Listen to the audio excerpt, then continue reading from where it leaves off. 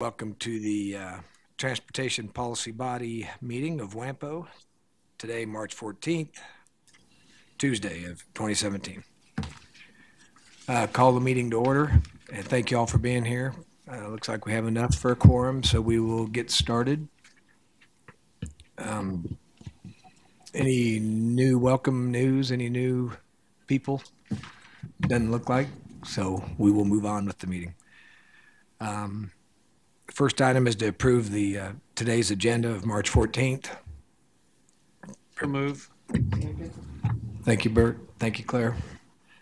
It's been moved and seconded to approve the agenda for today. Any discussion? Being none, all in favor say aye. Aye. Any opposition? Motion carries. Next item is the approval of the February 14th WAMPO meeting, the minutes of the WAMPO meeting. I'd make a motion to approve the February 14th minutes. Thank you, Claire. Is there a second? Thanks.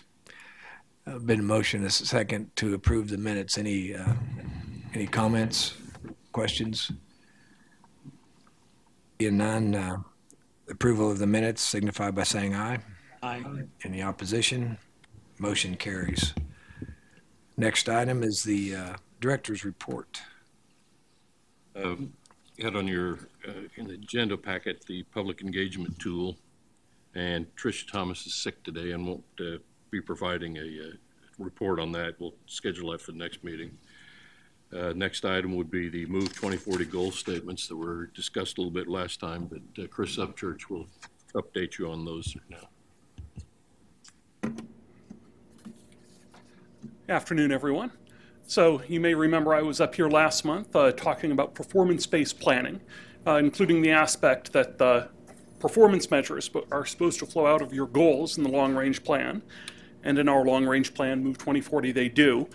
Based on some of the discussion after that talk, it seemed like there was some interest on the part of some policy body members in reviewing those goals. So we thought we'd give you a brief review of those. Move 2040 has 8 goals. They're in these 8 subject areas that you see on the screen here. For choice and connectivity, we're looking to support the connection of all modes of transportation for people and goods, including equitable access to alternative modes of transportation. For economic vitality, our goal is to support and encourage the region's economic prosperity and economic competitiveness. For freight movement, the goal is to improve the national and international freight network within the region through targeted investments and strengthen access to domestic and international markets. On improving air quality, the goal is to improve air quality in compliance with federal and state regulations. Under infrastructure condition, our goal is to ensure that the significant transportation infrastructure assets of the WAMPO region remain in good repair and/or operation. For quality of life, we're looking to enhance the quality of life through transportation investments that provide convenient access to employment, residential development, commercial activity, access to medical care, healthy transportation choices, and responsiveness to the growing diversity of household compositions. For safety, we want to maintain and improve the safety of the transportation system component networks. And finally, for system reliability and bottlenecks, we want to maintain system performance and make targeted investments to provide for predictable travel time, reduce time delays, and improve safety at regional bottlenecks. So those are our 8 goals out of Move 2040. I'm happy to answer any questions that you have about those. I have a question about the one about the air quality and regulation. Now, we are in compliance, and I'm not aware that we have poor air quality, so is there anything specific you're looking at? Not really. The goal, I think, here, broadly stated, is to remain in compliance with, remain in attainment, and in the event we went out of attainment, because we didn't know whether we would or not at the time this goal was made, in the event we went out of attainment, to do what we needed to do under the federal regulations there. Follow on that. Chris, wasn't there a time when it looked like we might have a challenge? Yes. Actually, around the time these goals were being set, we had had 3 fairly bad years. And if it was those 3 years that the federal government was looking at, we would have been out of attainment. But thankfully, since then, we had 3 fairly good years, and those are the ones that they're considering that they considered on whether we would be in or out of attainment. So thankfully, since this goal was made, our position has improved considerably. I would just say we're in compliance, so we're kind of don't have to worry about it for a little while. But as a policy body, I wouldn't want to confuse compliance with federal regulation with air quality. I've done some research with respect to the ozone attainment. You could be out of attainment theoretically for about 0.37% of the year of the overall hours and minutes in the day. Okay, so in compliance, 99 points, that's some huge astronomical number, and according to the federal government, then we're out of compliance. That doesn't necessarily mean that we have poor air quality. So.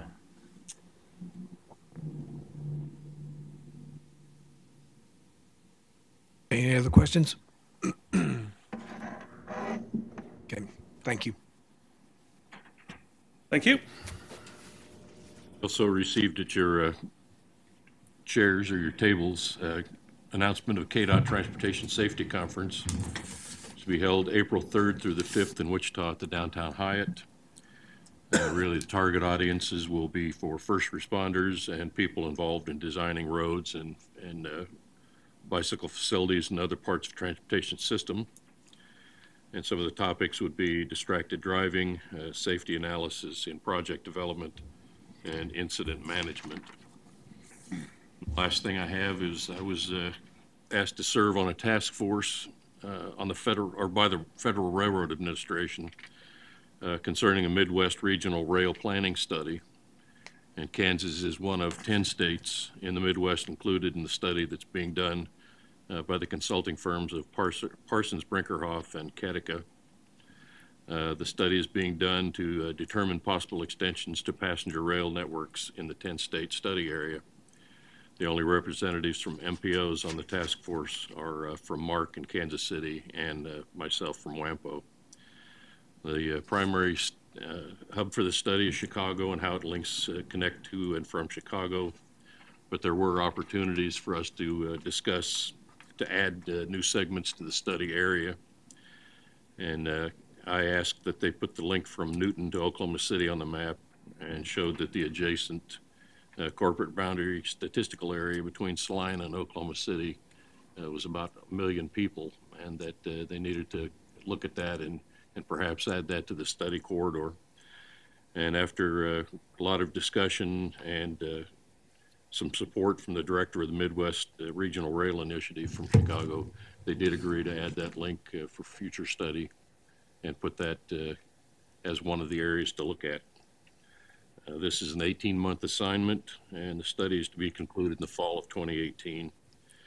But there will also be a Midwest Regional Rail Planning link on the FRA website, and that should be up and running in the next 7 to 10 days. And the next meeting we have is scheduled in June in St. Paul, Minnesota. Kind of exciting news that they did agree to add us to the study corridors. Questions? Any questions? Okay. Next up is our speaker series, Trends. Jason O'Brien, Senior Planner. Jason, welcome. Good afternoon. Thank you. Bring you to our next installment in our speaker series. Our speaker today is going to address the issue of transportation and health. On the simplest level, it's important to realize that our transportation and land use systems affect our health. There's no such thing as a system or alternative that simply has no effect. It either helps or it hurts. There are transportation systems that encourage activity and healthy lifestyles, or if not encourage, at least make them reasonably practical and safe. And there are systems that make daily physical activity uncomfortable and dangerous. To be clear, a healthy system supports active transportation, namely biking and walking. There are a few reasons why health should be something we think about as we design our transportation system. A few reasons why it's not enough just to go to the doctor or join a gym.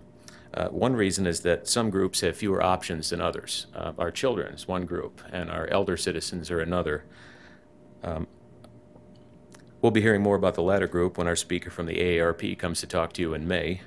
Another reason is that the obesity and diabetes problems will not be solved in the clinic, and our speaker today can tell you more about that. There's an increasing emphasis on health and transportation nationwide, not only among MPOs, organizations as diverse as the Centers for Disease Control, individual school districts, the Office of the Surgeon General, the Kansas Department of Health and Environment, and the American Association of Retired Persons are all taking a hard look at health and transportation. It's also very much worth noting that for all the recent attention, I want to draw attention to this, that this is not a new idea, not at all. A healthy transportation system is just as much a traditional idea from our past. It's something we used to have. So I've been showing some pictures around as we've been talking about this in our region. Anybody recognize this place? Mayberry RFD. That's right, a beautiful little charming walkable place. Some more pictures here. Little trivia, anybody know what RFD stands for? Rural Free Delivery, that's right. Prior to 1919, rural farmers had to go pick up their mail from the post office or a central depot. Here's another little shot of that. Walkable, all modes of transportation, very traditional. Anybody know what state Mayberry is supposed to be in? North Carolina. Okay, you're ahead of me. Our speaker today is Dr. Justin Moore. He's a board-certified endocrinologist who does consulting work where clinical care and public health come together. He was medical director of Via Christi Weight Management for 4 years before concluding that medical weight loss does not work in the long run. His interest in public health began with the observation that the built environment is working against health and creating an uphill battle against obesity and diabetes especially. He frequently advises his patients to walk or bike to work as a practical and effective means of staying healthy. With that, I'd like to welcome Dr. Justin Moore.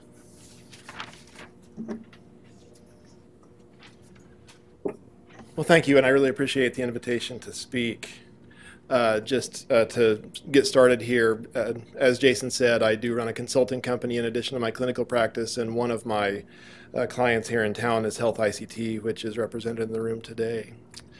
A few caveats about me as I talk here. I'm not an engineer, I'm not an economist, I'm not a psychologist, but I do live in the suburbs, right there in northwest Wichita.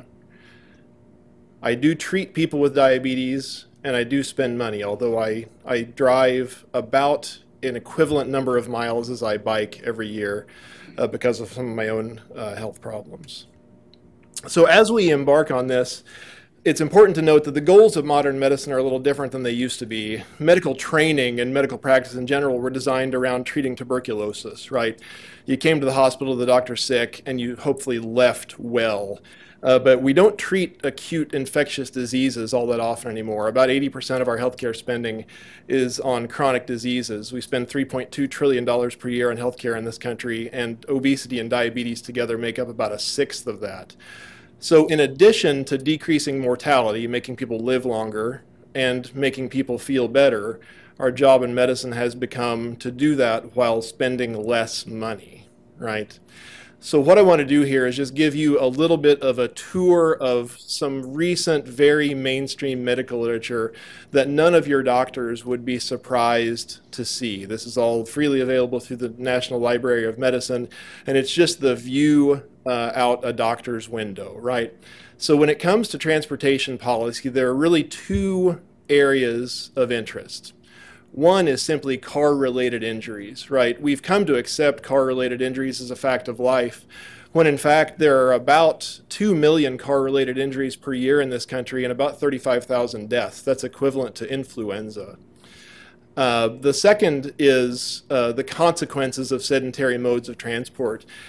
Now that there's all this talk of autonomous vehicles and whatnot, there's really a future not that far off where we could literally walk out our front door, be transported to an autonomous vehicle, be taken to the front door of our building, and be transported to our desk, right? And that's in contrast to the 18,000 calories per day that the average farmer burned pre-industrially. So here's our tour, and as we go through these slides, understand how physicians approach the literature. In any study, we want to know who the population is being studied, what the intervention was, what that intervention was compared to, and what outcomes they were looking at. So in the first study, the population are people traveling along 10 bus routes along major urban arterials in Montreal. The intervention was bus travel. Now, they didn't randomize people. They just observed people in buses, right? And compared them to people traveling in cars with an outcome of injury rates for people in the cars or the buses and people walking along the bus paths and people cycling along the bus paths. And to make a somewhat complicated study a little simpler, here it is. So here are the outcomes. There you see the routes along the left side of the screen. And along the x-axis of each of these, you see the injury rates. So to get to the bottom line here, if you were in a car, for every mile traveled, you were 3 times as likely to be injured in that car as you were in a bus. If you were walking along that bus path or adjacent to it, you were 22 times as likely per mile traveled to be injured by a car than you were by a bus. And if you were on a bicycle, you were 5 times as likely to be injured by a car than a bus. Again, controlled for numbers of miles traveled. So per passenger, per mile, these are the numbers. So I drive a car. I'm not here to convince anyone not to, but we just have to recognize that there are safer modes of transportation out there, both for pedestrians, both for cyclists, and for people in the vehicles themselves. So how does this translate to other things? I was talking about chronic disease management a couple minutes ago. There are surprisingly few studies out there that actually directly look at the impact of buses or trains on the health of a community, but we have a good one from fairly recently in Charlotte. So Charlotte installed a light rail in 2007, 2008, so it gave investigators a good opportunity to look prospectively at what happened to the population living within a couple miles of that light rail. So they did a survey in 2008 prior to the introduction of the light rail system, and then did a survey after introduction of the light rail system, looking at the health status and risk factors within the community, specifically outcomes of body mass index, that's how big you are for your height, right? Activity levels, and obesity. What you see on the map, those blue dots are the randomly chosen surveyed households. The red dashed line is the light rail itself. The light blue line is I-77, and the yellow line is the arterial that parallels the light rail system. And here's what they found. So if again, these people were walking about a mile to get to the light rail system, right? So use of the light rail to get to or from work 1 or more times a week was associated with a decrease in body mass index of about 1 point, which isn't huge. You aren't going to see any huge effect sizes in any study that I show you here, but it was highly statistically significant. So if you understand p-values, and many of you probably understand them better than I do, there was about a 98.5% chance of that result being real, right, and reproducible. And then the odds ratio of being obese was about 20% lower. Again, 1 time per week using the light rail. So that's all I have about public transportation, because that's really about all there is recently. The data on this is fairly light, but evolving. When it comes to actually laying out street design and designing where streets go and what buildings go along them, we have a little more robust data stream. So this is a study looking at residents of Toronto back in 2011. And what they did was they compared people living in high density, quote unquote, walkable areas. They defined that as the number of retail destinations, schools, recreation centers within 800 meters. They don't say why they chose 800 meters, but within 800 meters of the center of the population center of a census tract, right? They compared that they compared the highest 2 quintiles of those. So they divided all the different neighborhoods in Toronto into fifths. The top 2/5 in terms of walkability and density were compared with the bottom 2/5. They left out the people right in the middle, and they looked at an outcome of who was overweight, who was obese, and who was diabetic. And here's what they found. It's a confusing slide, and I apologize. I'll try to walk you through it. Where you see walking and bicycling trips there, you see that as residential density goes up, there's a sharp increase in the number of walking and bike trips.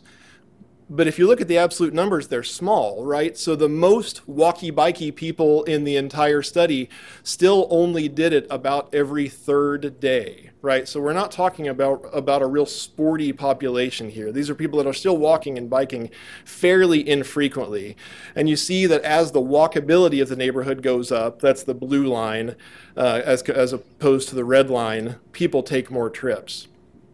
It's no surprise that in those same neighborhoods, public transit use goes up. Again, not huge differences. You roughly double the number of public transit trips, but you're still only traveling by public transit about every other day. And the number of automobile trips goes down from about 1.2 trips per day down to about 0.8 trips per day, right? So not huge effects.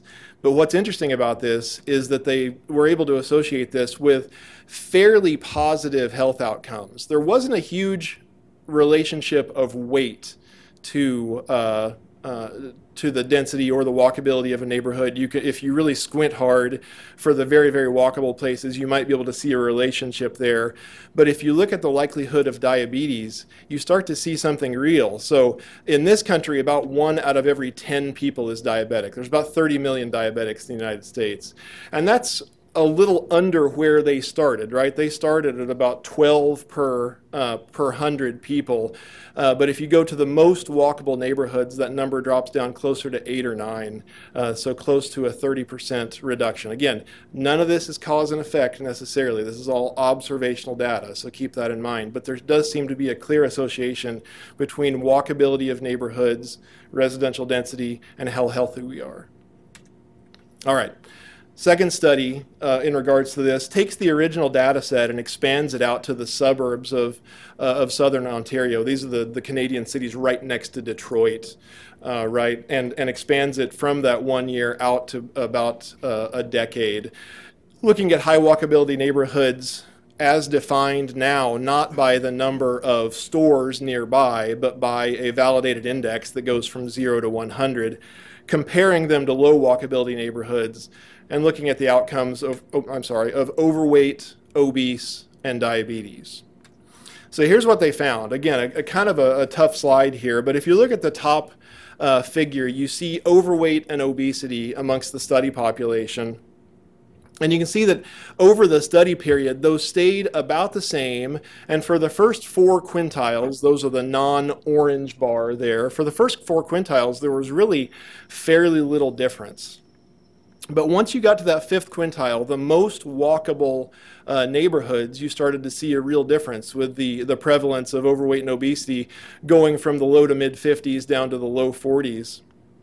And what's interesting is if you look at the actual walkability score, remember this is a 0 to 100 scale, the most walkable neighborhoods in this still weren't very walkable. They scored an average of 35, but that was still double the average walkability of the next group, right? So this to me lends the thought that there might be some threshold of walkability that we ought to aim for, right? You don't have to go for a perfect Stapleton, Colorado type neighborhood to make this work, right?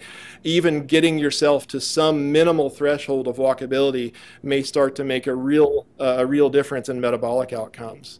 And finally, when they looked at rates of diabetes within those same neighborhoods, they found the same thing, right?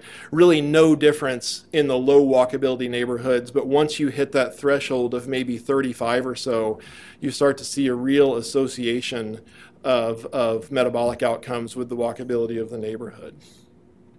All right, and just to finish up that study, they found consistent things as related to their previous work, showing that walking and bike trips went up, public transit use went up, and use of cars went down in the neighborhoods that were associated with better metabolic outcomes, which lends some validity to both studies since they got the same results. All right. So enough with Canada, right? How does this apply to American cities? So this study is fun because it takes the same type of research out of big metropolis places like Toronto and into places that are a little more identifiable to most of us in the room. So these investigators from the University of Connecticut looked at these 24 medium-sized California cities, all between 30 and 100,000 people, and looked at high intersection density neighborhoods. That's neighborhoods with a lot of streets crossing, right? A lot of streets connecting, and a lot of streets that were grid-like. So the older parts of town, in other words, right, when we still laid out streets north and south, east and west. They compared those to lower intersection density places with lower connectivity and tree-like street networks. So think the newer parts of town, the cul-de-sacs, right?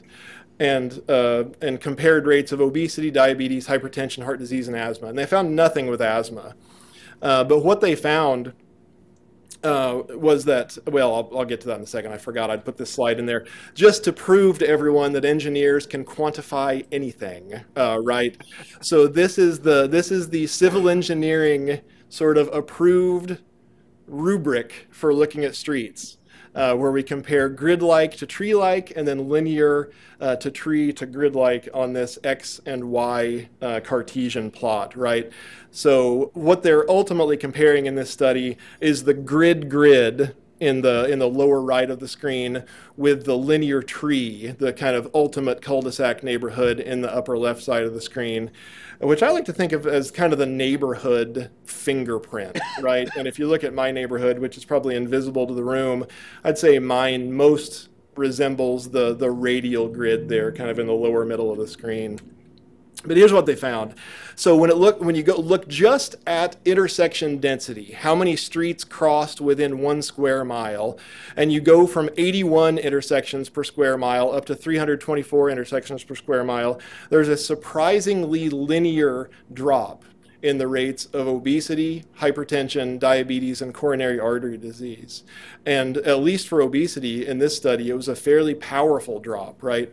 Now understand, people weren't randomized. They controlled for things like sex, age, race, income level, etc. But this is observational regress data, right? But still, if the finding of this study is to be believed, more intersection density, at least up to some point, is associated with better health outcomes. The second thing they did was they looked at the link to node ratio, and I know that there are probably people in this room, Jason among them, that can tell you all about the link to node ratio. All it is a ratio between the number of streets and the number of intersections. So if you look at example A at the bottom of the screen, that link to node ratio is 0.88 because there are 7 streets with 8 nodes, right? However, if you were to connect the streets at the top, the cul-de-sacs at the top and the bottom of that street layout, you would have a higher link to node ratio of 1.13, 9 over 8. So a perfect grid is 2.5, right? And none of the neighborhoods in this study met 2.5. The highest they got was 2.25. But you can see that as the link to node ratio goes up, more interconnected streets, rates of obesity tend to go down, rates of heart disease tend to go down. Not a huge effect, but remember, this is amplified over hundreds of thousands of people to where the number of people affected ultimately is pretty large. And then the most fun part of this study was when they actually looked at the street layouts themselves, and without belaboring the fact, they found that the best metabolic outcomes were associated with the grid-like street layouts, the lowest rates of obesity, hypertension, and heart disease. Interestingly, the neighborhood, the radial grid pattern, like I think I live in, was about the worst, even worse than the cul-de-sac neighborhood. All right. So that's a quick overview of the literature on this, but it's always risky to depend on individual studies. The best literature in most of medicine comes from systematic reviews, so that's what this is. So this was a systematic review of 30 studies looking at public policy interventions, comparing active and motorized transport, and seeing how they affected the environment or health in the cities in which they were implemented. And I'll cut right to the chase. You can see that most well thought out policy changes to try to influence the rates of active transport have overwhelmingly positive effects. The one outlier in this study, though, I think is worth pointing out. This was in Copenhagen, where they had a public campaign to try to get people to replace half of their trips under 10 kilometers, so whatever that is, 12 miles, and a third of their trips under 15 kilometers with bicycle use. And what they found was that they had this was when Copenhagen was undergoing its transformation from a car predominant city to now a bicycle predominant city. There are more bikes than cars in daily use on the roads in Copenhagen now. They found that they, unsurprisingly, had this huge increase in traffic accidents, right? They weren't fatal. They didn't even all result in injuries, but they were there, and somebody had to come and attend to it, and that's what they found. And you'll also consistently find that people that that choose to use active transportation in studies like this are exposed to more air pollution, right? So that is one of the negatives as cities undergo this transformation.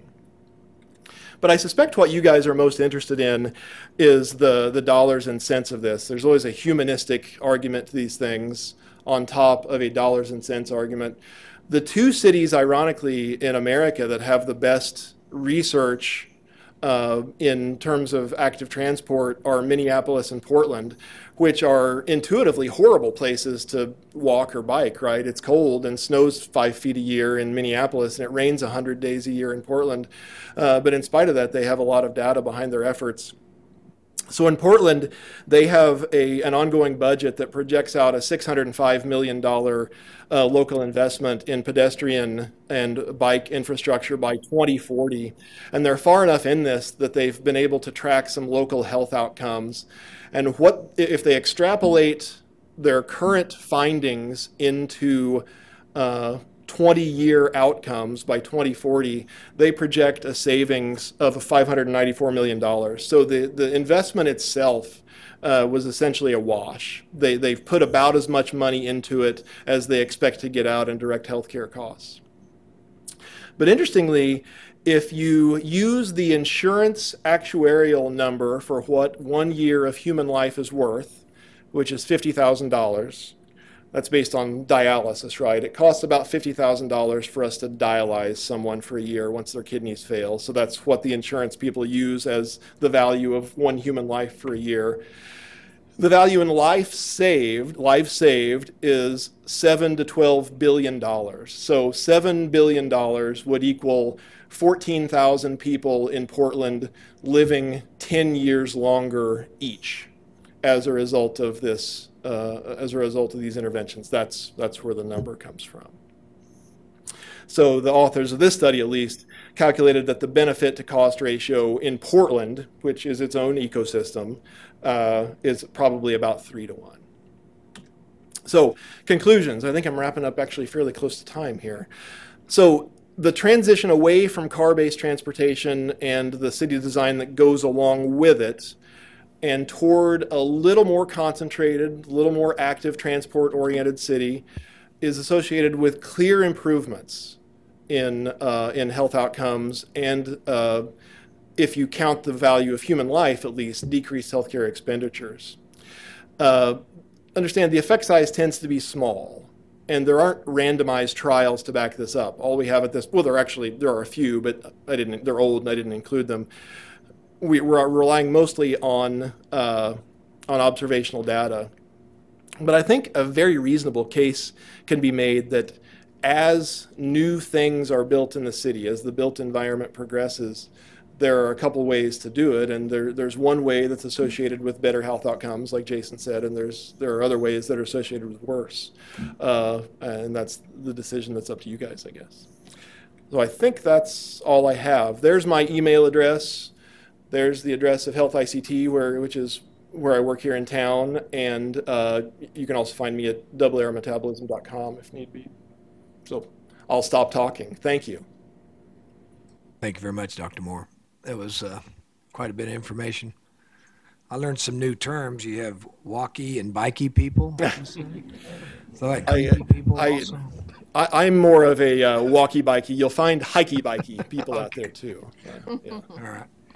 Anyway, any observations, questions?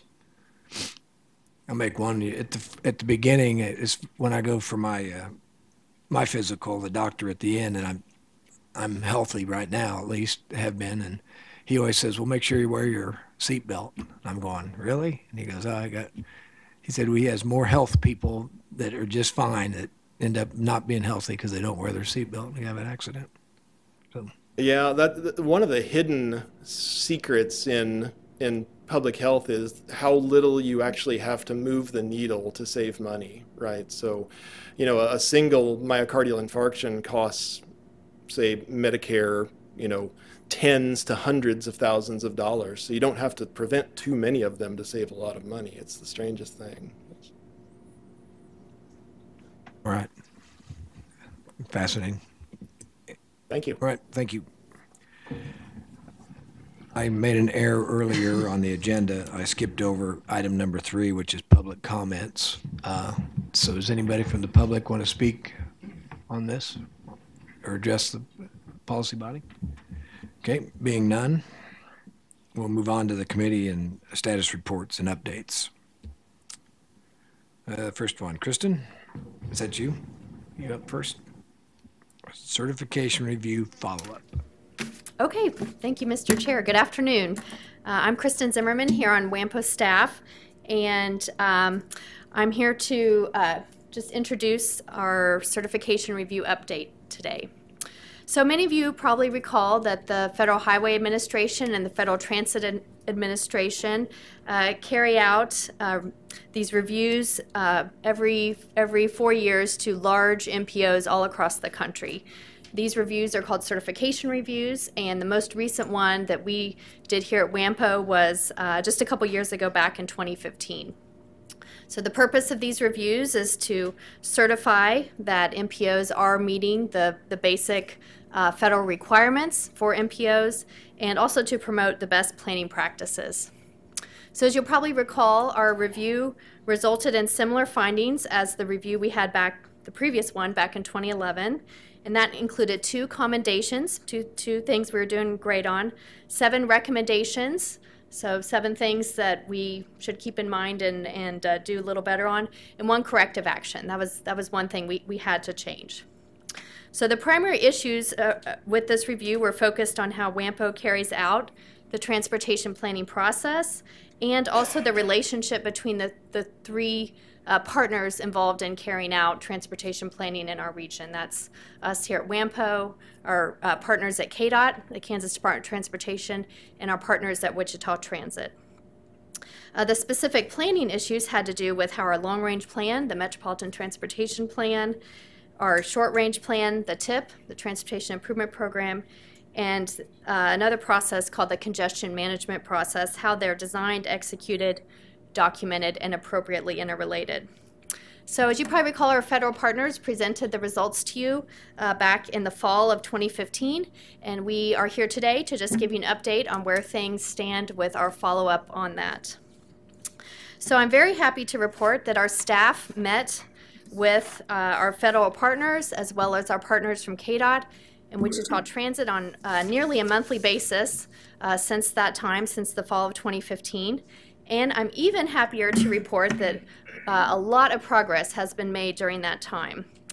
We've initiated work on all 7 recommendations and the 1 corrective action.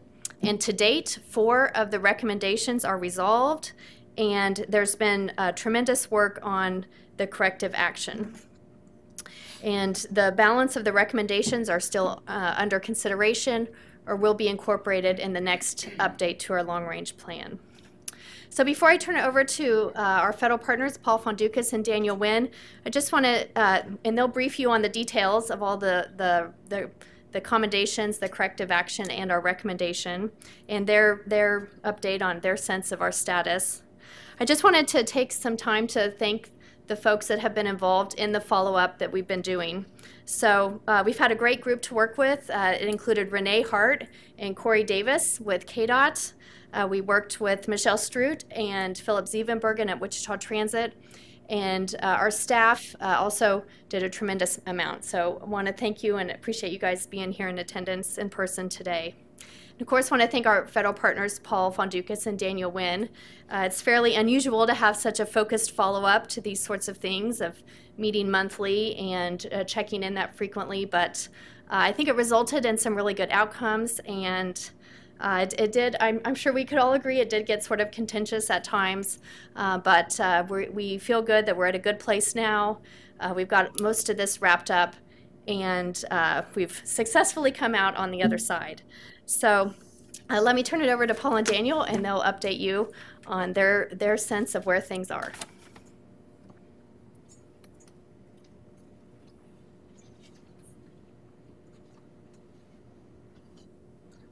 I don't know what Kirsten was talking about. It never gets contentious. Never. So, hello everybody. I'm going to kind of give you guys a status update on where we are in the certification review findings. I'll try to keep it short.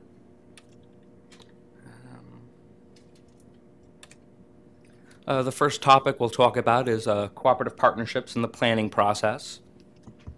We'd made one commendation in this regards about your recent reorganization efforts at that time. You had recently expanded your attack to include a lot of other stakeholders, and we were very impressed with that. Folks like freight and stuff were finally at the table, and that's something unusual and something that's really seen as a best practice. We were also really impressed with the mechanism that you guys developed for generating cash match. That tip fee and was something kind of novel. We'd never really seen it before, and it seems to be working very successfully for you guys. So that was another best practice that we stole from you, and we're kind of sharing it with all the other MPOs. We made 3 recommendations, the first of which was for the TPB to be expanded to include a representative from Wichita Transit, and that's a standing recommendation. The second was to update the partnership agreement between WAMPO, KDOT, and Wichita Transit to more clearly define the roles, responsibilities, and expectations for each of the partner agencies. Are you all right if we interrupt you for some questions? Absolutely. Okay. I just Jen. need a definition here. A standing recommendation, is that a euphemism for we haven't done it yet and still need to? Okay, in that case, it's simply a recommendation that we'll continue to be making. You may, Because we haven't done it. Well, in this particular one, you may choose to act on it. You ultimately may choose not to. The federal partners still feel like this is a worthwhile recommendation, and so we'll keep making it. Thank you. Is that helpful? Yes. Okay. Thanks, Paul. Oh, anytime. Yeah, and feel free to interrupt or ask questions kind of as I go along, just in case I'm going too fast or I gloss over something that you don't understand. Going back to the partnership agreement, historically there's been some problems, particularly in the long-range planning between the 3 organizations. We still have these stovepipes, and these, you know, the state and the transit operator and the local municipalities are all doing their transportation planning in their own little realms. And WAMPO is really supposed to be the venue where they get together and harmonize a lot of that activities. And we still struggle with that here. And you're not the only one. A lot of MPOs have that same struggle. But we felt like updating that partnership agreement might be a step in the right direction to try to do a better job of breaking down those walls and getting that cooperative planning process to work a little bit better, especially as we have these new performance management requirements coming out too. There's the potential for conflict about who's going to collect what data and share it with whom, when is that going to be due. So if we can get ahead of the game and articulate who will do what, when, and where before those requirements are really upon us, I think that might head off some potential conflict. The third recommendation was about providing more deliberate attention to regional transportation planning, particularly in our core documents, the long-range plan and the TIP. We've historically given an inordinate amount of attention to those suballocated funds, and it was kind of inappropriate. And we gave you guys that question to consider.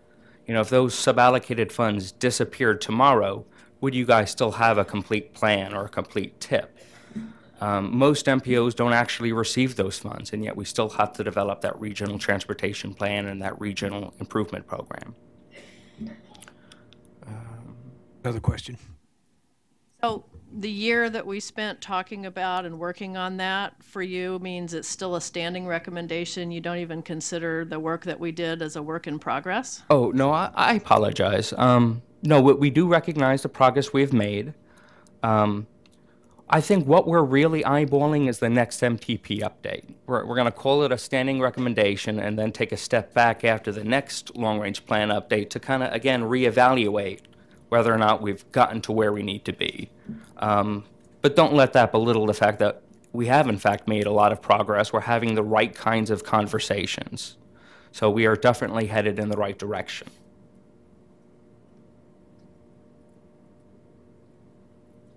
Okay. Yep. Move on to administration and finances. In the last review report, we congratulated you guys for the improvements you had made to your Unified Planning Work Program since the 2011 certification review. You guys had made a lot of improvements that we are very happy about. And in fact, your UPWP wound up becoming a model that we used for all the other MPOs in the states. We were so pleased with it. But we still had some lingering concerns during this review about the use of consultants and staffing levels. And in particular, we were very concerned with frequent staff turnover, which had historically been a problem, at least for the last decade or so. We felt like it was really interfering with the ability of the MPO to be successful and to produce good work products. So we suggested that you guys do a comprehensive review of your organization and staffing structure.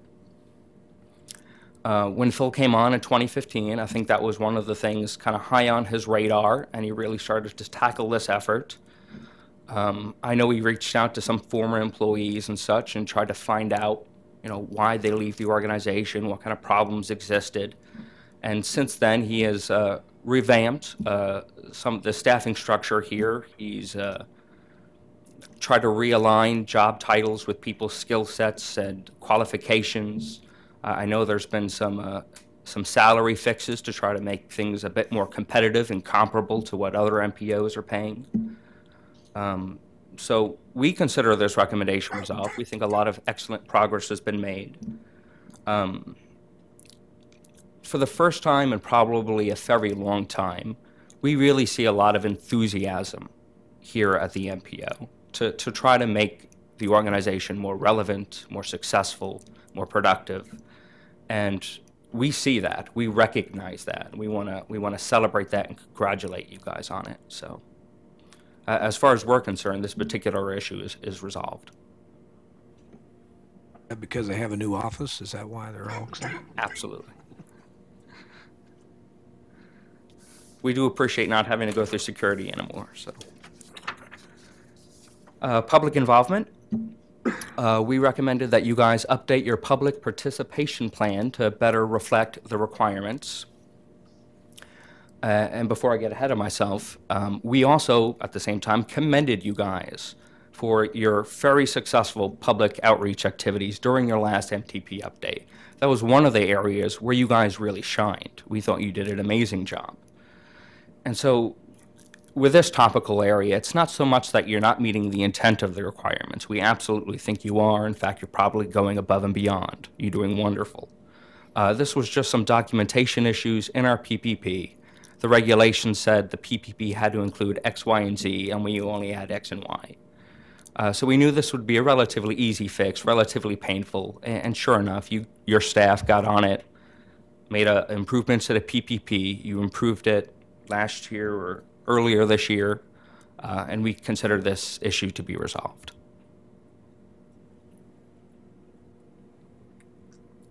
Moving on to the tip.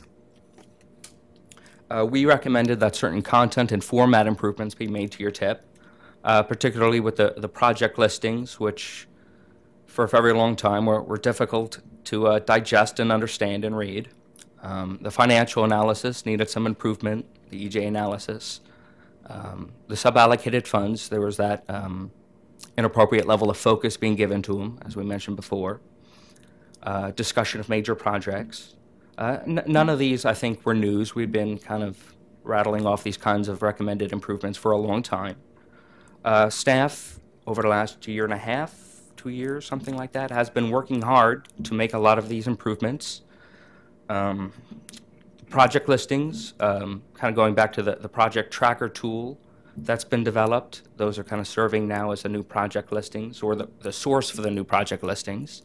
I don't know if you guys have compared your old tip to the new tip, the 2017 one, but it's much improved in that regard. It's much more readable. The information that we need to do our jobs is much more accessible. I would say for the most part, these issues are resolved. As with any kind of living document, we'll probably make some small improvements and tweaks over the years as we refine our process. But from the certification review standpoint, we would consider this issue resolved. Your staff made a great effort to cooperatively with us and with the other planning partners to get this issue resolved in a timely fashion. The other recommendation related to the TIP is about improving the self-certification process. I don't know how many of you are familiar with that, but every time you approve a new TIP, you sign off on a self-certification saying, yes, we're doing X, Y, Z. Most policy boards don't even know what they're signing most of the times. And that's really what this recommendation is geared toward. Moving forward, we would love to see staff provide you guys some kind of documentation or presentation when you guys approve the TIP to give you a better sense of what it is you're signing off on. It's not a high priority, and to be honest, your staff over the last couple of years has probably been a little overwhelmed. We've thrown a lot at them, and they've had a lot to do. So we want to recognize that there are limitations to how much that they can accomplish. So we're kind of putting this one on the back burner. It's something we'll shelve until maybe there's some downtime, and then we can snag this low-hanging fruit and kind of get to work on it. Moving on. MTP. So our last MTP update had some issues. We made several recommendations.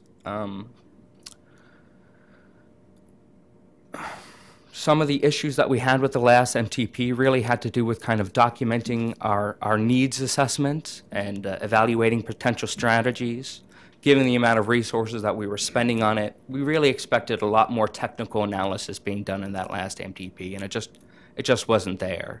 And then when you kind of look at the document as a whole, it doesn't really rationally relate what you guys would say was your goals to the actual project listings.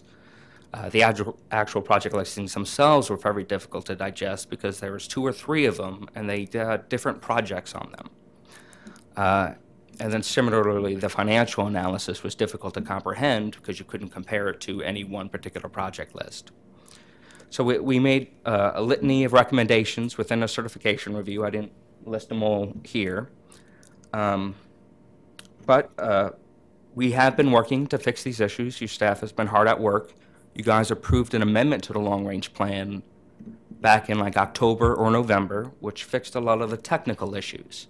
The new financial analysis that you guys included in that appendix was much improved, much more readable and comprehensible. The new EJ analysis that you guys included was much more insightful. The maps you added for the environmental section was, again, more insightful. The project listings I don't think is quite done yet just because we were waiting for the project tracker tool to kind of get finished, but that's something that's going to happen relatively soon. So as far as we're concerned, the technical issues have been resolved.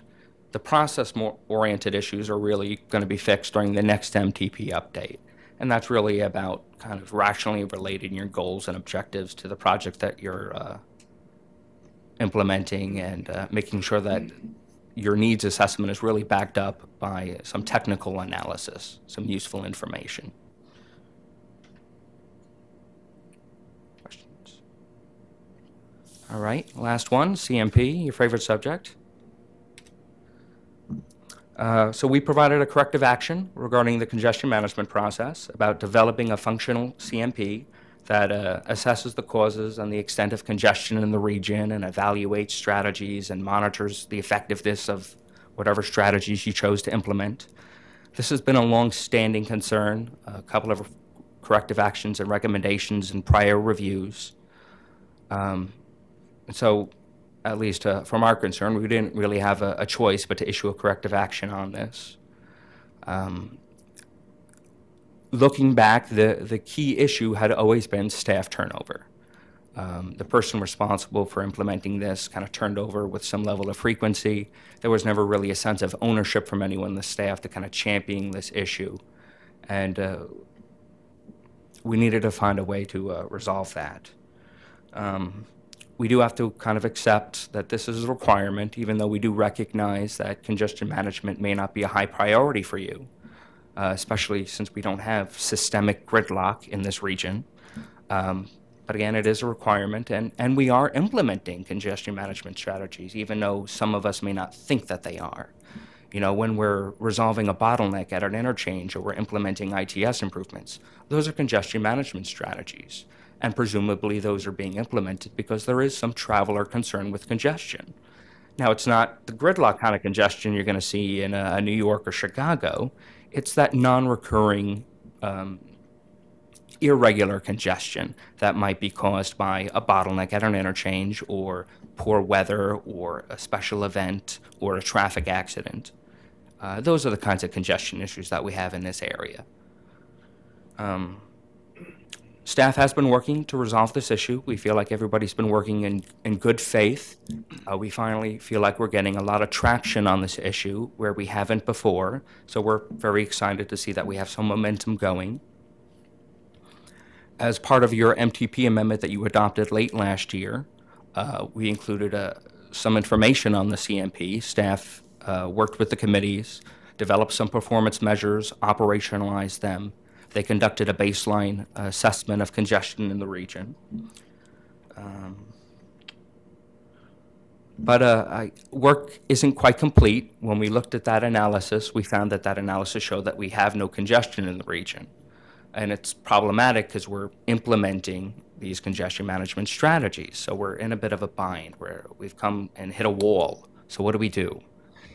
We've put our heads together and came up with some next steps, which will they be successful? We don't know yet. We kind of have to do some investigating.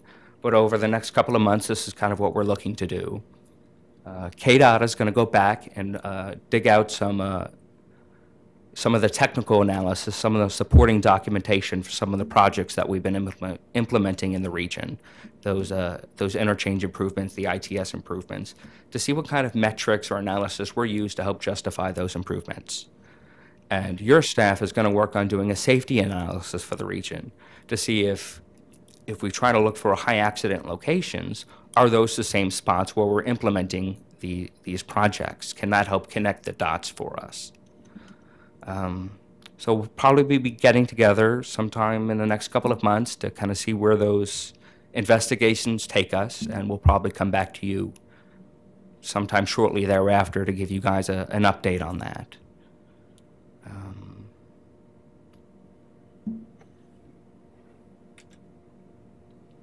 And that's it. Like Kristen said, we've made a lot of progress. We've already knocked out 4 of these recommendations. They're considered to be resolved.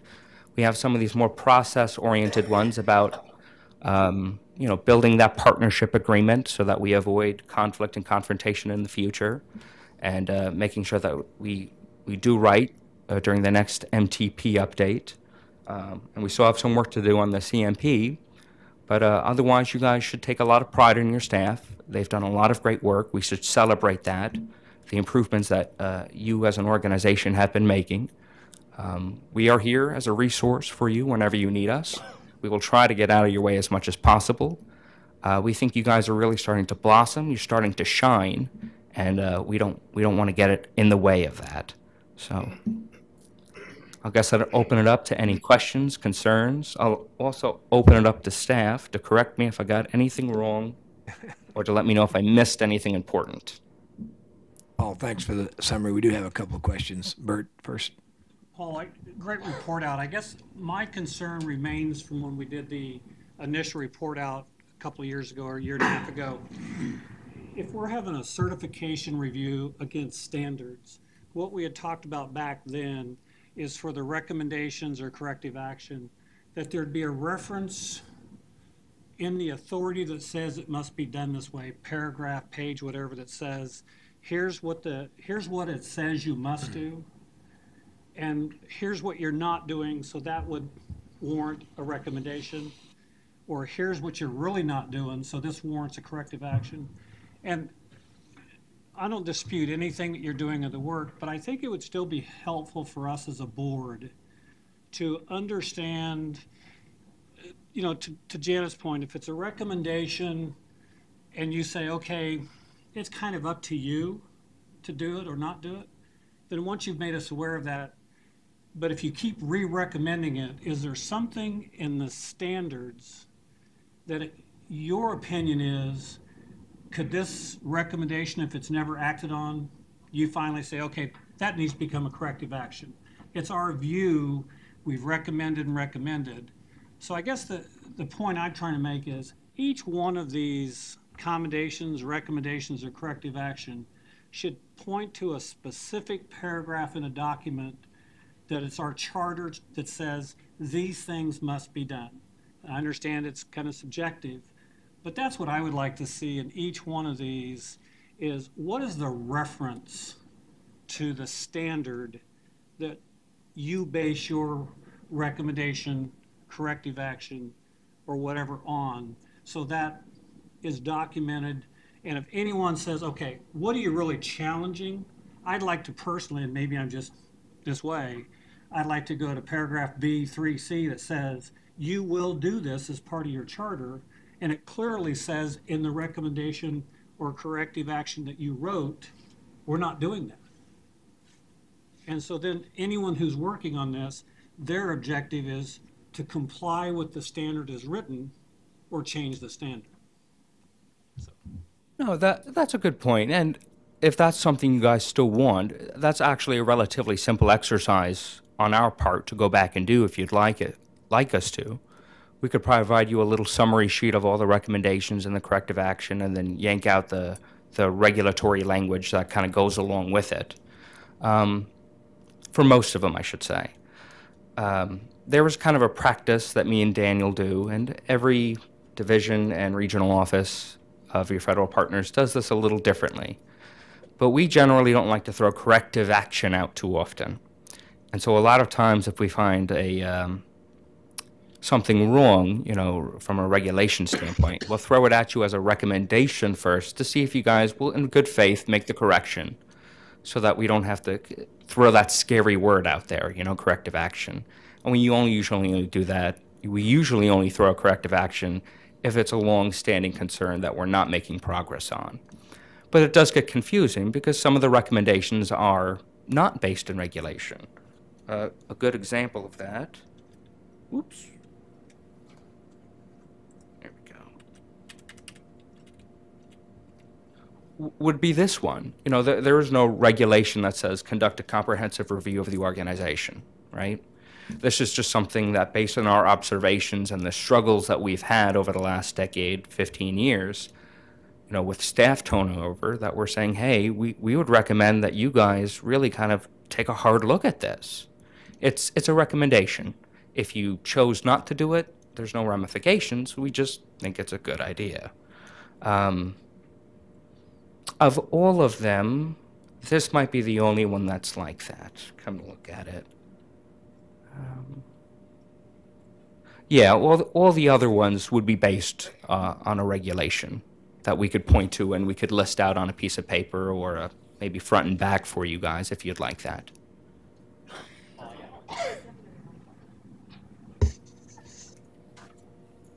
Yes, another one of the recommendations is the expansion of your policy body that we've listed right there. That we've have as a standing recommendation. That is not in any of the regulatory requirements, but due to the fact of the MPO being a multimodal or entity, that's what we would like to do, is to expand your horizon, to think not just roads and bridges, but also transit and how other modes affect you as a region. So when we're talking about a standing recommendations, you're not required to have transit at your policy body to have full voting rights, but that's one of the recommendations as us as FTA would like for you to have. However you guys deal with that, that's fine, but that's just one of ours where we would like to see a more multimodal philosophy within your organizations. So then when you actually do make decisions for the future, it's not just in the silos. It just says, hey, only the roads and bridges gets all the funding. So that's a multimodal issues that we have encompassed with other MPOs, because traditionally roads and bridges has always been the dominant player. But as you notice now, more and more, you're getting to these other multi-modes and how important they are within the health of the region and also within the infrastructure. I wouldn't disagree with the recommendation. One thing I'm saying is if the standards are set that says we probably ought to have the board, Yeah. or our relationships expanded, then the standards ought to be stated that way. Then we either are or are not doing it.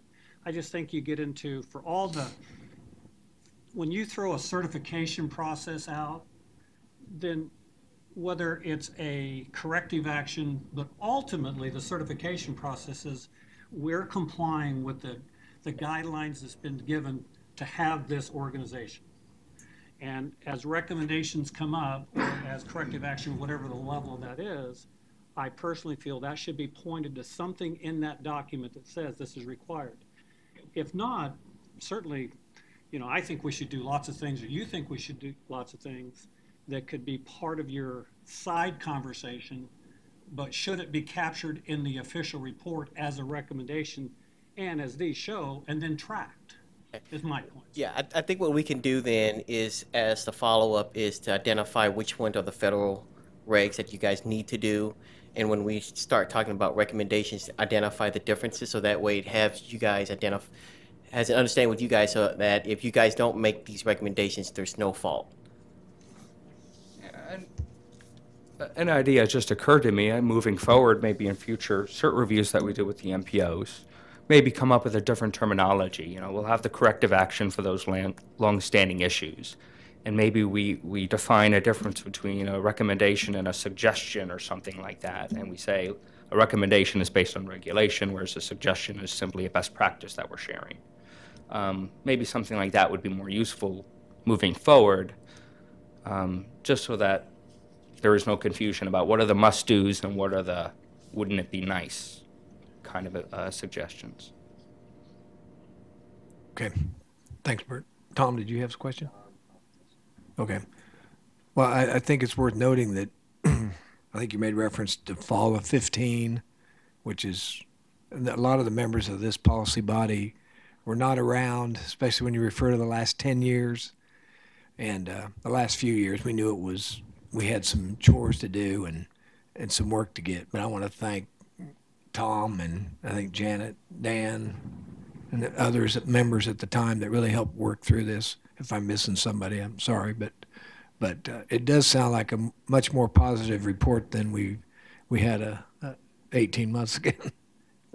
I will make my comment. I was going to not do it, but of all the briefings that we've had with these two gentlemen, this is probably the most positive one we've had. And I don't mean to, I want to sound correct. I mean, staff has done some things over the last couple of years that have fixed some broken pieces, and our rapport is better with you now. So, Yeah, like we instead of just saying no, we try to work on stuff. Okay. The relationships are definitely much more improved. If you were to just turn the clock back 5 years, things were almost at a standstill, and you fast forward to where they are now. Much more productive relationships between all the organizations. And we really do feel like you guys are starting to really shine, starting to really blossom as an organization. We're very excited about where you guys are probably going to wind up. We feel like we should be celebrating a lot of the successes. You know, we do have some room for improvement, things we got to work on, but, you know, don't let that baggage kind of hold us down. I think we can get through that. We'll fix these things, and you guys can keep plowing forward. We're very optimistic at this point. Probably more optimistic than we've been in very, very long time. So. Okay. It really wasn't that gloom very long time ago. Any other comments? Okay. Paul, and thank you for your time. Thank you, Daniel. All right. Appreciate it.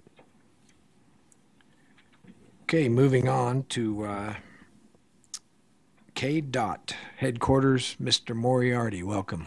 Thank you, Mr. Chair. With your permission, I'll give an update from headquarters and the Wichita Metro office as well. I believe Tom could not be here today. First out of headquarters, wanted to let everybody know that KDOT is monitoring the Trump administration's proposed infrastructure package. What we're hearing at this time, President Trump is looking towards sort of a streamlined national plan. He wants to emphasize the renovation of existing infrastructure over construction of new facilities. And the president wants to place a priority on projects that are ready to move quickly to construction. We did take a look at a Wall Street Journal report that indicated states receiving any of his dollars would potentially need to move towards construction within 90 days of receiving those funds. That's a pretty quick turnaround. A little bit on dollars and timing. During his joint session of Congress last week, he did call for a $1 trillion national infrastructure package. And he also said that he would begin to address that plan after lawmakers tackle healthcare and tax reform. So again, one of his top three priorities at this time. Many of you are aware the National Governors Association did submit nearly 300 projects to the administration in early February for consideration under his package. There were 5 projects that came out of Kansas.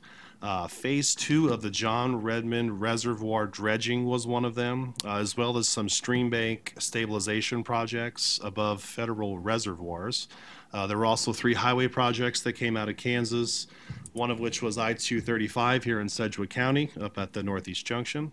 The Lewis and Clark Viaduct on I-70, which connects Kansas to Missouri. And then there were 2 I-70 projects that were combined into one project out in Thomas and Gov counties. And again, these were submitted by the NGA in response to the administration's own list of 50 projects that they had submitted to the NGA, if that makes sense. And none of those 50 that came out of the Trump administration were here in Kansas. And that's what I know right now. So long story short, we are continuing to monitor this ongoing conversation. Well, thank you. Thanks for the quick reaction. I think the North Junction is something that's going to take us a long time to complete without a shot in the arm or a shot of adrenaline from the federal world. So, and I also want to thank, Sedgwick County Commissioners, Dave Unruh, and you were in Washington and helped. You want to report on any of that, David? Talked to both Senators Roberts and Senator Moran about the North Junction, and were both supportive. Of course, one thing they pointed out was the money will come down to Kansas, and we have to make sure that we're there to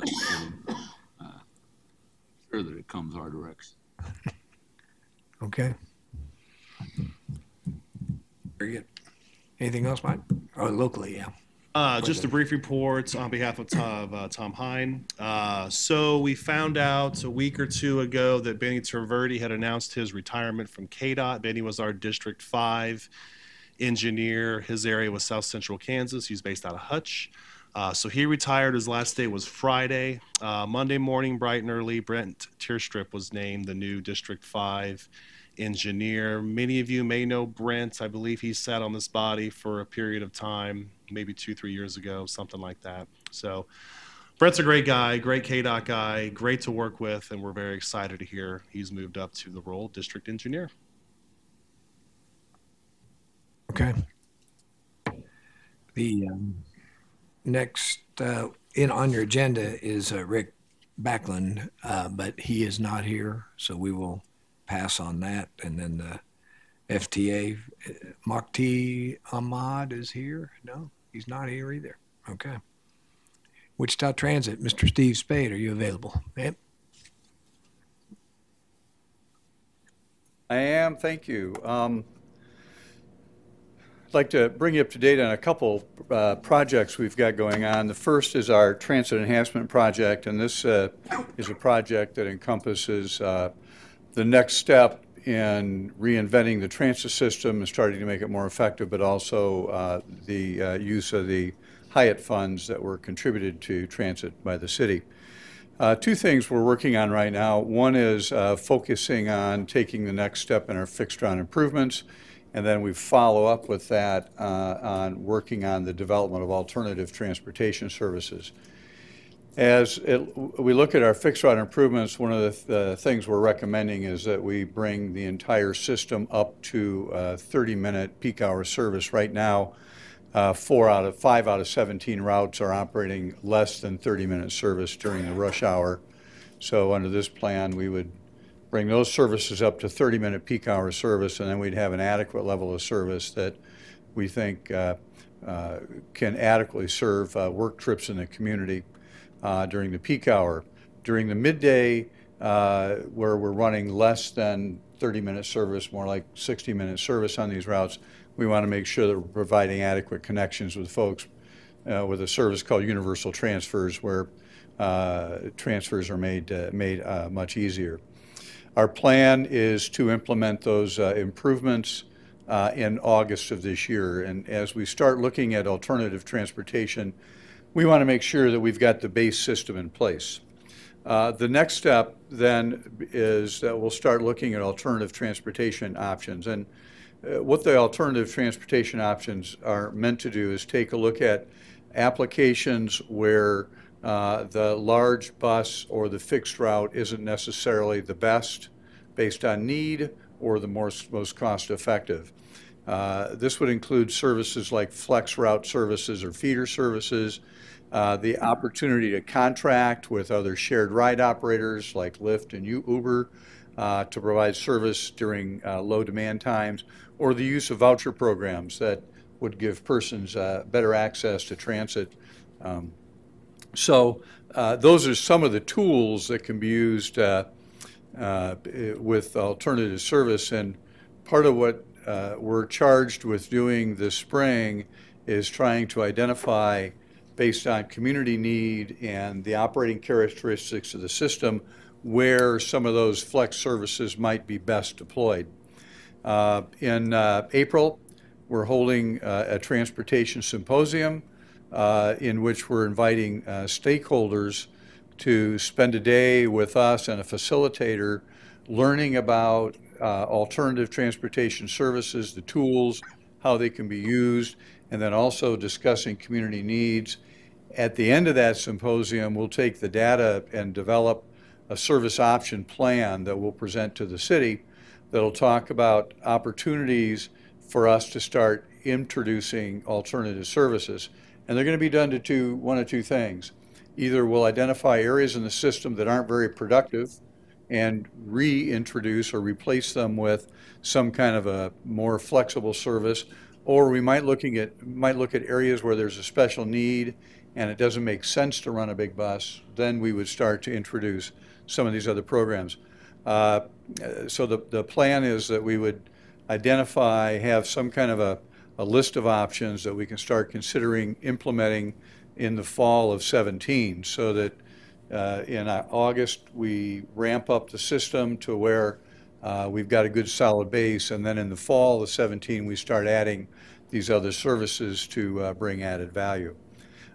Throughout the process then we'll be monitoring performance, and where there's need we hope that what we'll find is that these services become interchangeable. Where a fixed route might not be providing the kind of service we want, maybe we can start to augment or improve that service with some of these alternative services.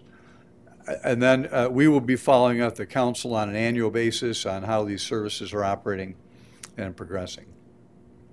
And we'll keep you up to speed too. The second thing I want to talk to you about is our Q line. Most of you know the Q line is a route that operates in downtown Wichita. It's operated for a number of years. We've been involved with the downtown community talking about how we can improve that service. And after a couple years of study of the service, getting input from stakeholders and taking a look at other successful operations, we've recommended some pretty significant changes in the Q line. The improvements include making the routes more linear. Today we've got a very circuitous route that's going to provide faster, more direct service. It'll include, instead of one route, it'll actually have 4 routes, 2 that operate weekday evenings and Saturdays, and then 2 other routes that actually operate during the lunch hour.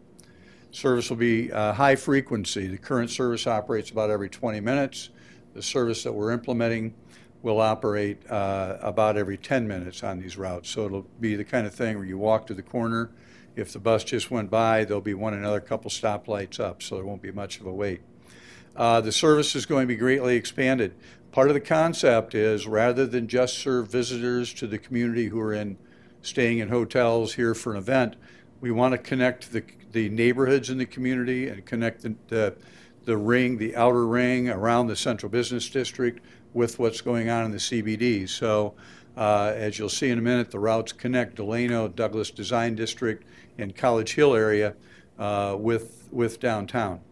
We'll also have greatly expanded hours. We'll operate earlier service on Saturdays, actually starting at 8 o'clock in the morning, and operate later at night on weekends, actually until 1 o'clock in the morning. So it's going to be a lot of service. And then the service will be rebranded and introduced. We'll have better marketing information, better marked stops. And again, we'll serve multiple markets, not only the visitors of the community, but it's also something that residents of the community who want to come down and just explore downtown or come down to an event will be able to take advantage of. We have a May 6th kickoff date planned. This graphic shows the weekday, evening, and Saturday routes. The blue route, we call the Old Town route, will serve the hotels on Main and Market and connect them via Douglas to Old Town. The orange route will really be the heart and soul of the Q line, which is going to be operating on Douglas, connecting Delano and Lawrence Dumont with Douglas, Intrust Arena, Old Town, Douglas Design District, as well as Clifton Square and College Hill. Monday through Thursday, the service will operate between Hydraulic on the east and Delano on the west. On the weekends, Friday nights and Saturdays, the service will be actually extended to Clifton Square. And it's interesting, we just met with the Clifton Square, or the Douglas Design Group board today. They're interested in seeing if they can come up with matching funds to get it extended as far as Oliver. I don't think Mike's Wine Dive wants to be left out of the party here. So we're really excited. There are a lot of people excited about this. The other interesting thing is that this is a public-private partnership. The business community has raised 20% of the operating costs for this service. So they really do have some skin in the game. This graphic shows the lunch hour routes that would operate Monday through Friday from 11 to 1:30.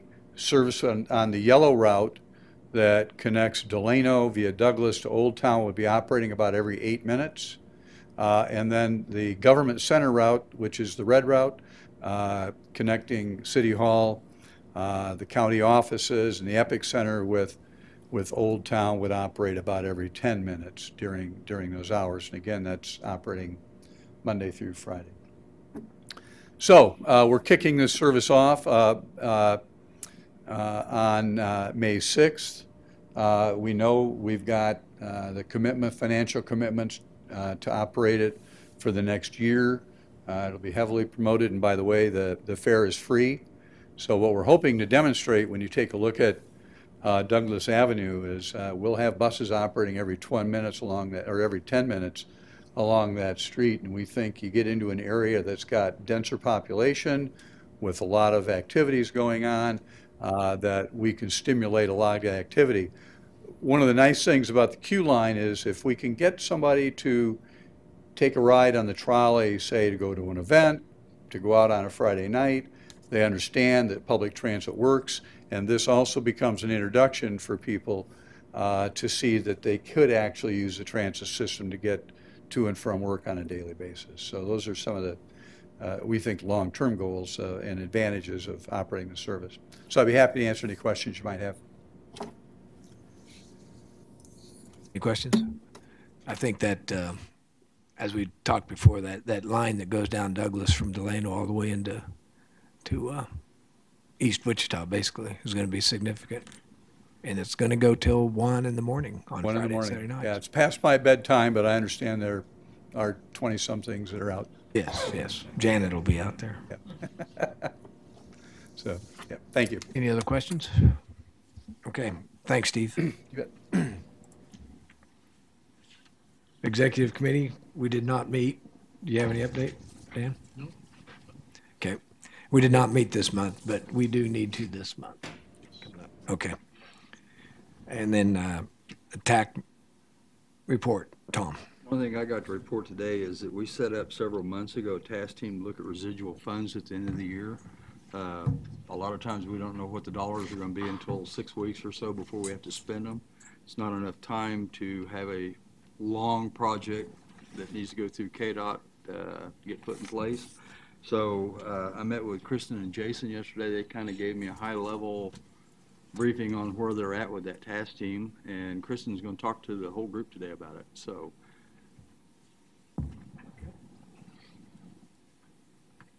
Yeah, thanks, Tom. Yeah, I'm glad to just give a brief update on the status of this committee.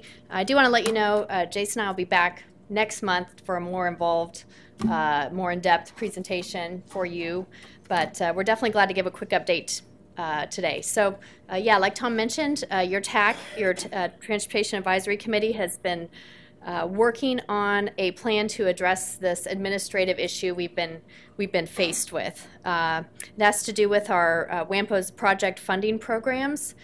And what's been happening is oftentimes at the end of the federal fiscal year, we've had a balance. For the last 3 years, that amount has ranged from about $400,000 to $1 million. There's been, but we really cannot be certain about the exact amount until about right at the end of the fiscal year. So it's really important that we have a plan in place to make smart use of this funding. Otherwise, we risk losing it. Keep in mind, this is sort of the funding left over at the end of the year, and it represents just about 1% of WAMPO's total sub-allocated funding, which is about $12 million a year. So like Tom mentioned, really the main constraint we're faced with is this money cannot be used on new capital construction projects, which would be our first line of thinking for how to use it. The project development process takes about 33 months to get through, and we really only have 6 to 8 weeks. So traditionally what we've done is to sort of move forward promised reimbursements to projects that were promised payments in future years. We moved those reimbursements forward. That's been working pretty well, with the exception that there sometimes just isn't enough scheduled reimbursements to absorb all that money. As a way to sort of supplement and address this, what we've come up with is a really small pilot program that would make these funds available for planning activities for all of our member governments, all of our city and county governments that are members of WAMPO. These non-capital, non-construction activities would be ready in time to use this money, and of course don't require this involved multi-year project development process. So we did ask that a small subcommittee of your TAC be put together to help us refine this recommendation and to make sure it's fair to all of our member governments and make sure it represents their interests. This group has met 3 times so far, and they have one more meeting scheduled here in a couple weeks. And so they've made some really good headway. I'm really happy to report we've had some really productive meetings and feel really positive about what's been done so far. We do expect, since we don't really have a good strong handle on the demand for these sorts of projects, we expect we need to have kind of a plan B in place. And so in the event that this small pilot program doesn't absorb all of the balance at the end of the year, we expect we presented several options to this team to look at, and sort of where we're at is ranking them in terms of their fairness to the member jurisdictions, the difficulty to administer them, and the quality of the process. And really where we ended up with that discussion is that we'll just continue to do what we've been doing, and that's to move forward these promised reimbursements. So again, this is all still a work in progress. We'll be here next month for a more involved update. We just wanted to keep you in the loop on this. And we also wanted to let you know, regardless of whatever does come out of this process, we can guarantee that no funds will be taken away from existing projects, and that this program is really only focused on the money, any positive balance at the end of the year. So again, we'll be back next month for a more involved update, and we'll be asking the TAC to make a recommendation in April, and we'll be back in May for asking you to take action on it. I'd be glad to answer any questions you might have, or sit tight till next month. Or Tom, feel free. Kind of give them an idea of what kind of projects you're looking at, or the team's looking Sorry, at. what's that? What I couldn't quite hear you. What types of projects you're looking at might be candidates? Sure, yeah. So Give the group an idea. these would be sort of what we call non-capital, non-construction planning projects. These would be things that could help your jurisdiction carry out a plan. So it would be involving public involvement. You might do some sort of survey of your citizens, of your constituents. They would be contracted out to a consultant to carry this out. So survey, they would evaluate the sort of a geographic area you're interested in developing, like maybe a corridor or a downtown or a traditional area, a historic area of your town, and come up with some recommendations for some capital construction projects that could be done in the future. Okay, yeah, Troy. Ask a question. Have you brought up asset management as a possible use of this? Because quite honestly, to implement asset management the way we need is going to probably cost in the $1 million range. So I really feel like that should be on the agenda for that. Yeah, that did come up. Thanks for bringing that up. Yeah, that did come up several times with our subcommittee and also other folks we've talked to about this. And I think kind of at least where we're at now is, we know that that's already got about $500,000 in the tip for 2019 with some of our suballocated money. So I think the thinking is.